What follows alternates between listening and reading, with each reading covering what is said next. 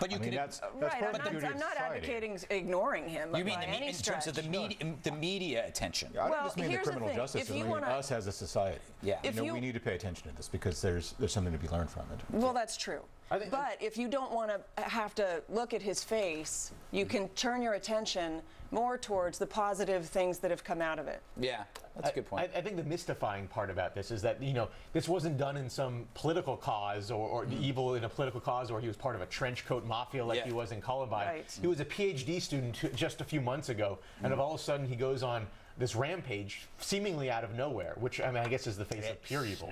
Because there is not even something animating as evil. Yeah, I don't know about that. All right, from a court to a field.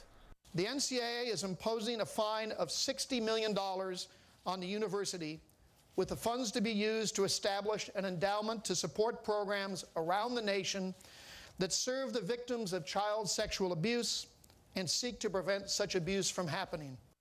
Second, Penn State football will be banned from bowl games and any other postseason play for 4 years. So that was NC2A President Mark Emmert announcing the stiff penalties they're handing out to Penn State in the wake of the Sandusky sexual abuse scandal. The governing body also reduced the team's number of scholarships and wiped out 14 years of Coach Joe Paterno's victories after it was shown that he turned a blind eye to what his pedophile assistant coach had been doing for 15 years. The NC2A did stop short of completely shutting down the school's football program, with Emmert saying that doing so, quote, would bring with it significant unintended harm to many who had done nothing, had nothing to do with this case. Penn State president says the school accepted its punishment, which comes a day after the university took down the Paterno statue outside the football stadium. Jamie, isn't it nice that Penn State accepted their punishment? Yes. Can I have another? They asked. Yeah. Look. First of all, it's a functionally destroyed the program, at least as far as you can see. Who's going to go to Penn State except the worst player who can't get in anywhere else? Yeah. It's basically a D3 football school at this point. Wow. The question is, I don't mind the punishment. Obviously, what they allowed to happen there is horrific, but it's not going to deter anyone in the future. No one's going to say. It's not like Paterno would have come forward if he knew what was going to happen, or someone would have come forward in their rationale if they know what's going to happen. The act itself should be motivating force enough for someone to come forward. Nothing else is going to bring it to light, and I don't think this is going to change anything in a similar circumstance in the future. Were they too harsh on the players?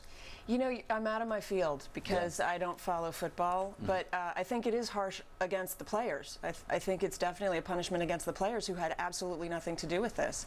And they've virtually destroyed the football program at Penn State. And I don't know what that does to all the students who go to Penn State and their sense of loyalty to the school and all of that, I think. But at the same time, I have to say the entire situation is so repulsive to me. It's really hard to talk about. Yeah.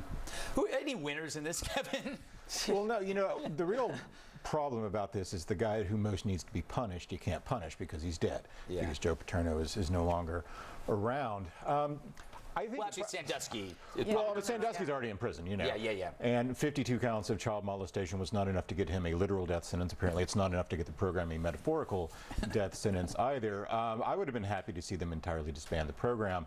Yes, it's hard for the students and the student athletes who are there, but they're not being harmed by the justice process here. They're being harmed by the corrupt institutions of their university. They're the ones who are responsible for this. The people imposing the punishment aren't the ones who have done wrong here. Yeah, I was thinking there is a winner, and those are the trophy makers who have to get all the trophies all around the country and scratch. They have to do all new plaques. Reissue. They have to reissue them. Oh my God. Bill, do you think they went overboard on this to escape looking soft because for 14 years they appeared not to do their job or not to do the right thing? Yeah, but kind of what you were saying, though, who are they punishing? The president's already been fired, and also Joe Pa's dead. Yeah. All right, and he was already punished by being called Joe Pa. It's an awful nickname. Yes. They're not all the people that were punished, that should have been punished, are either dead, already not there. So what do you have left? An entire school that's been destroyed, and they have not done anything. It's ridiculous. We're so reactionary. We get it. Everyone who's been punished is either in jail, dead, or fired. Leave the rest of the school alone. It's insane. The other thing, too, Jamie, is the schools that lost to Penn State that now won, Do they really want that record? Because it's going to be one hell of an asterisk. No matter what it is, I mean, it's like you can't take that seriously. Well, actually, I think Joe Paterno becomes the asterisk at best. I mean, Yeah. now every time they announce who the winningest coaches in football history, there'll be an asterisk there. And you know the announcers will always say it. Joe Paterno would have been there if not for this. Yeah. But it much better to be remembered for the asterisk than the guy who allowed the pedophile to go free. So the asterisk at best is what he'll be remembered The as. thing of messing with the record books kind of bothers me, because the fact of it is you can't actually change the past. That's the whole problem here. Yeah. You can't go back and make Penn State have done the right thing, but you can pretend to change the past Yes. by messing with the record books. I mean, it's just ridiculous. It's a silly, silly thing to do. What about those old bets? I asked Beckel that earlier.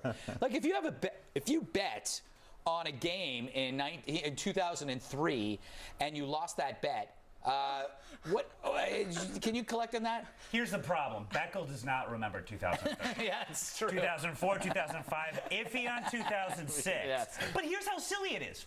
Joe Paterno's dead. They're like, oh, he's dead. What are we going to do? What do we do? Get the statue! We'll beat up the statue because the real guy's dead. The thing is silly. I think you had, actually, I want to go back to the bet. I think that's an important question.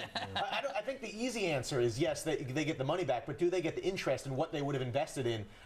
What if a guy was going to invest in Facebook? He's probably worth tens of hundreds of millions of dollars. Try having that conversation with some Vegas bookie. Hey, you know, you owe me a little bit. It is this is a Pandora's box. If you actually change the last 13 years of history, is that what it is?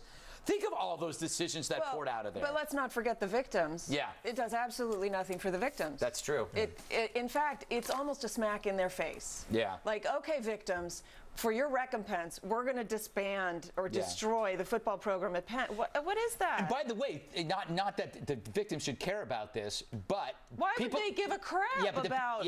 But people in the community who are diehard Penn State fans are going to hate them because they're people running shops or wherever they're going to in Happy Valley, which is a strange name for this at this point in time, Happy Valley. They're probably going to hate This them. is the problem with sports in general, because all the guys who watch sports all the time, they're so caught up with the sports that the guys who were in charge of punishing Penn State jumped in and said, okay, we'll punish the football program.